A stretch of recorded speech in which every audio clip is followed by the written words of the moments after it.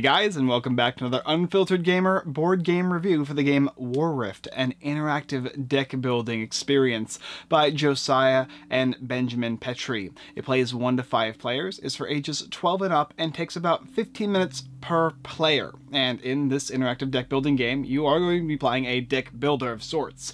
You will choose a guild, and that guild is going to have a specific set of cards, and you're going to start with a certain number of cards, 10 to be exact, in your deck. You'll shuffle, you'll deal out 5, and then you'll play normal deck builder, in which case you're going to be drawing cards, utilizing them for either their value in currency and or their value in attack.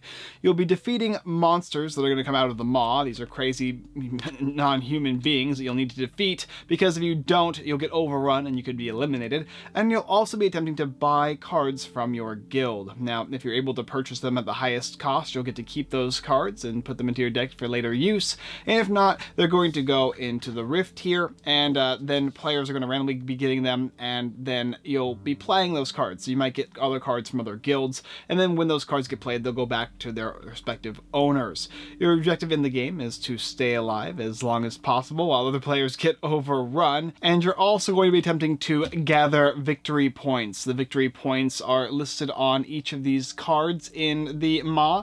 Basically, each of the different villains will have a certain number of points, and when a certain point total is triggered, more monsters will come out, and then when the final point total is triggered, that'll give everybody else a round of play, and whoever has the most points that is still remaining is the winner of the game. There's multiple modes. You have a solo variant, you have a one versus everybody else who's also against each other variant, and then there's, of course, the casual and standard play. I'll show you the basic components of the game, how it's played in one of the modes, and then we'll come up and discuss my review for the game WarRift, an interactive deck building experience. Welcome to the game WarRift, and we're going to be explaining the classical mode of the game. I have a 2-player setup here with the Graverend and the Nightfang guilds set up, as well as, of course, I have the Maw and the Necropolis, and of course the Rift here to show you how the game works.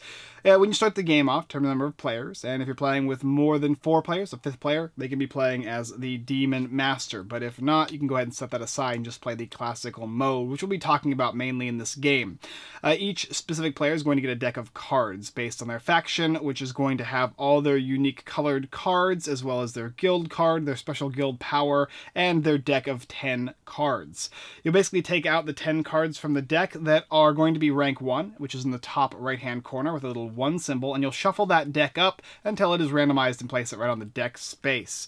Next to it is the discard pile. There's the power space to place your power of your guild, and also what's nice about this game too is there's multiple different powers you can choose from. This is where slain monsters go, which is where you'll get your points for the game, and then the rest of the cards will form your guild deck. You'll shuffle this up and deal out 3 cards here. Both players or all players will do this until their field looks something like this. Take the Maw cards, these are the monsters in the game, and go ahead and shuffle them up. There's a bunch of different variants as to how you can go ahead and set this up, but for the basic mode, you'll just shuffle up randomly and set aside all the rest of the cards, including the lore cards and the Demon Master card, and then choose a player to begin the game by drawing a card randomly from the deck, looking at the value of the card, and then whoever has the highest will get to start. And we'll just go ahead and start with this player here. To begin the phase of the game, you'll simply first take a card from the top of the Maw deck and place it out into the Maw. Then check to see if that monster has any abilities. This one here has a death crash, meaning when it dies, it will perform a specific action. And you also check the card itself. This card here has a value of 1, and it has a health of 1, which means if you defeat it by dealing 1 damage to it, it'll go into your graveyard and give you 1 point in the game. Depending on the amount of points you need to get in the game, maybe it's 20, 30, 40, 50, whatever it might be, will determine when the game will end. Basically, when a person triggers that final point total, the game ends. And when it gets halfway, if one player gets halfway, they'll start putting out more than 1 Maw monster onto the field. They'll start putting out 2 of them, where everybody else who's not halfway will simply put out 1. And that player, the first player, will go ahead and begin by drawing 5 cards from their deck. This is the middle phase, in which that player is going to play any of the cards they have in their hand. When they play them, they can simply play them out at the top of their field, just like so.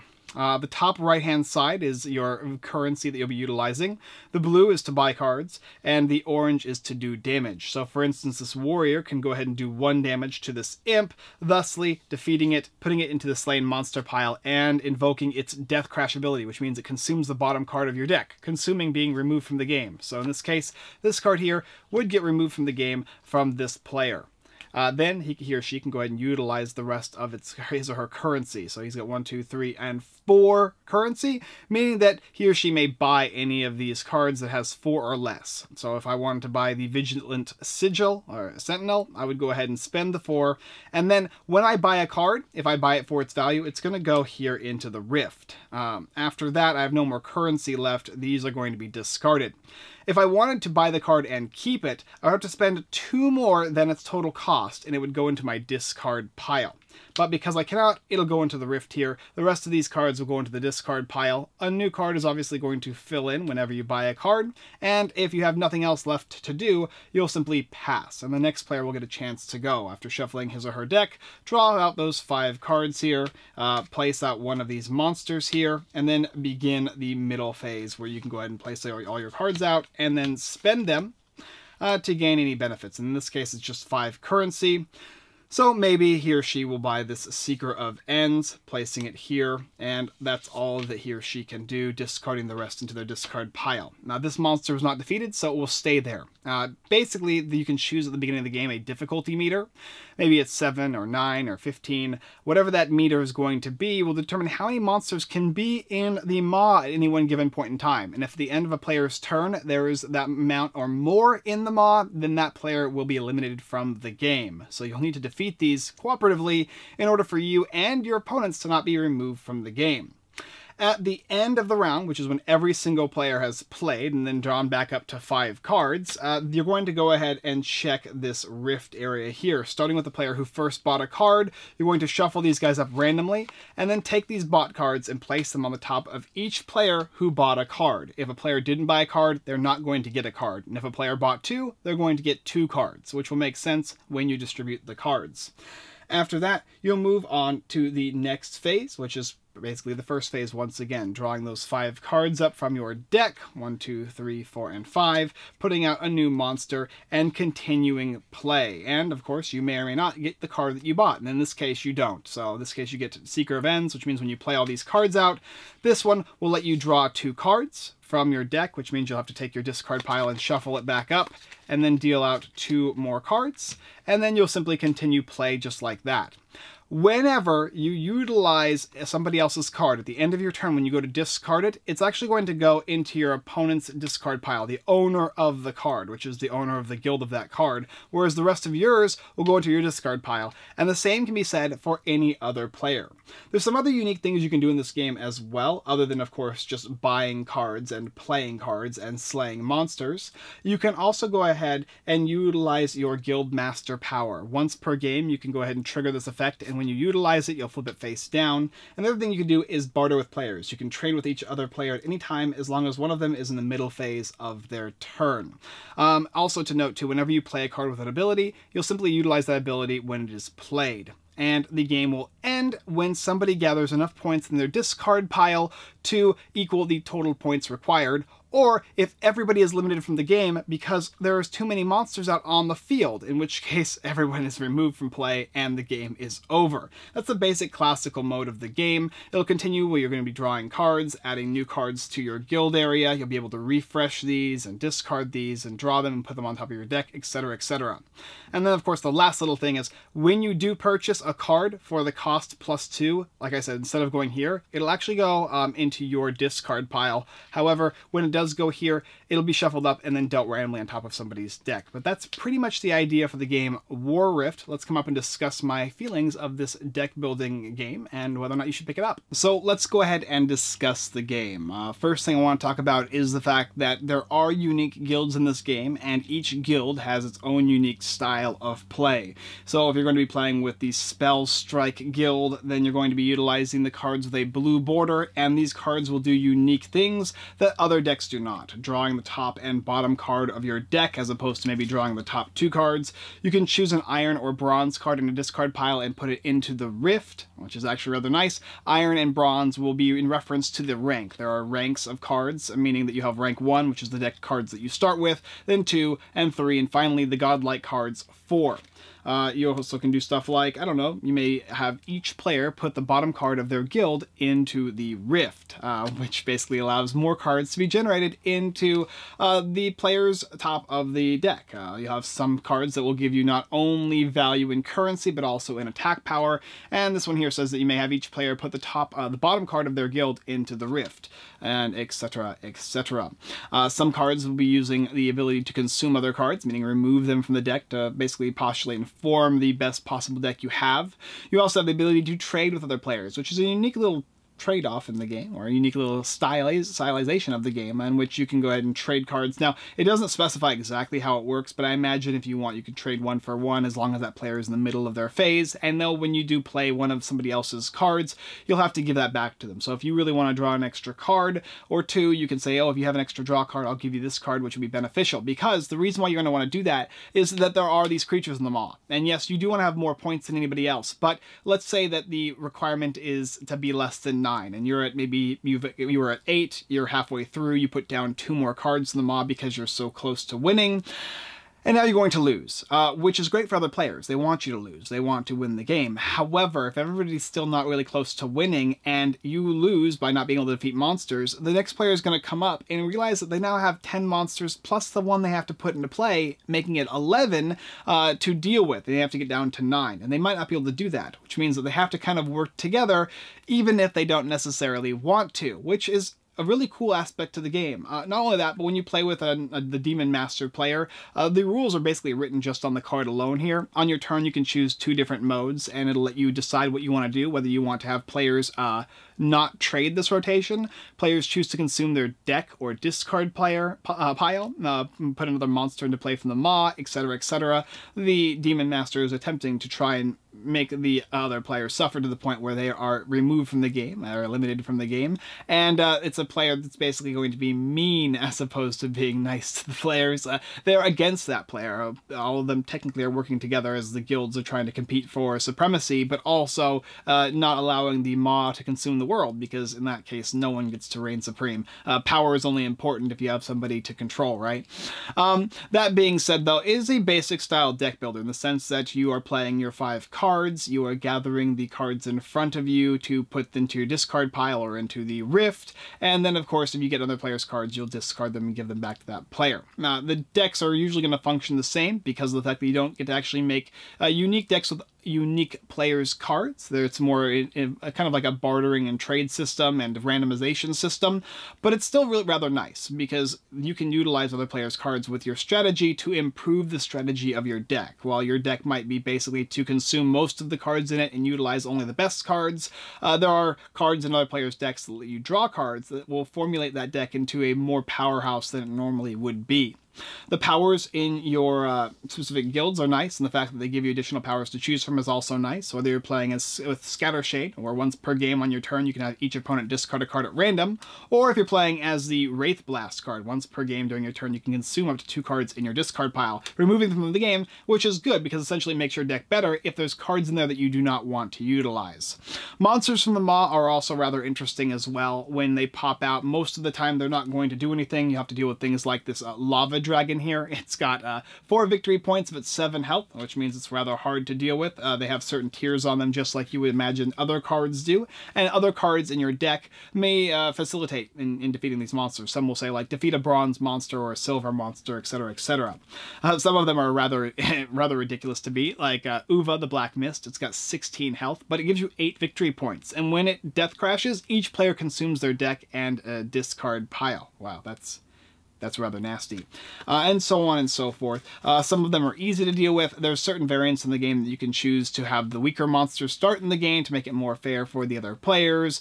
You can choose to have a larger amount of monsters be on the field, a lesser amount of monsters. There's a ton of game variety and variability in the game. There's also a solo player mode in the game, which you can play. Basically, you're just going to be competing against the Maw deck, attempting to defeat it before it's too late. And of course, what I didn't show you is the two other guilds, which is the Soul Guard and the Spell Strike. The Soul Guard is yellow, the Spell Strike is blue, but I did talk about all the cards in the Spell Strike deck. If you like deck builders, if you like interactive ones that involve trading, if you like a game that has a one versus many feature where somebody can play as the Dungeon Master, and if you like a game with great artwork, you're going to enjoy this game. I really, really, really like the artwork in this game. I think it is phenomenal, top-notch, beautiful illustrations. The cards are really easy to understand. This is a deck builder that's very, very straightforward. This card has this much health, it requires this much damage, and when it dies, this happens. Or this card can be bought for this much money. When you buy it, it's either going to go here or here, and when you draw it, you can use it to gather this much money or this much damage. If it hits the play, it will do something interesting. There's only a certain number of key terms, but you can find them all in the back of the book. I think there's just one large, and the rules are really big. It's not actually really a complicated game, but there's a lot of space, making it really easy to read and understand. You can sit down and read the rules for this game and understand how to play it within maybe 10 minutes if you're a slow reader, because it's very, very straightforward. I love deck builder games. This one here is going to stay in my collection. It's probably one of my favorite deck building games currently as of this year, and it has a ton of potential. There's a ton of more things that can be added, like different guilds and whatnot. I'd love to see some way in which you can keep cards in your deck. I know it's not really possible based on the rules. Maybe they can add a variant in which you can kind of formulate your own deck based on how players choose to buy their cards and put them into the Rift. The fact that the monsters are out there and you have to kind of work together to deal with them and also not deal with them at the same time, allowing other players to get eliminated. There's a ton of different choice. Overall, it's a very satisfying game. It has a ton of replayability, and the fact that you can choose between all the guilds is phenomenal.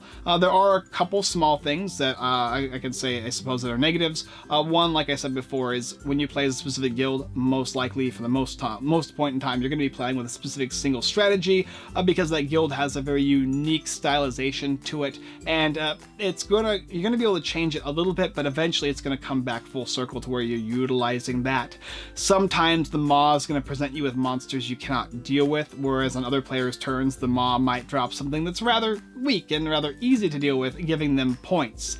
And of course, some decks function differently than others. Some are a little faster but do a little less damage, others are slower but do a ton of damage, and so you'll have to kind of base your playstyle on those different types of decks and cards. But otherwise, though, the game looks fully finished, looks beautiful, the cards are really great, it feels great, it's very simple to understand. If you like deck builders, if you like competitive, semi-cooperative games, you're going to enjoy the game WarRift. It's something I would recommend for you to take a look at. Link down below in the description. I had a ton of fun with this one. Thank you guys so much for watching another Unfiltered Gamer board game review for the game WarRift. If you're interested, like I said below, is the link in the description. You can also go ahead and subscribe to the channel. Hit that subscribe button and that bell notification button. It does greatly help us out here, and we do appreciate it. It helps us with the algorithm too when you push that button so you can see more of our videos. Whenever we create a review video, if it's something you're interested in, click it, give it a look. If it's something you're not, that's okay as well. I just appreciate you guys subscribing to the channel and taking a look. It keeps us doing more stuff like this,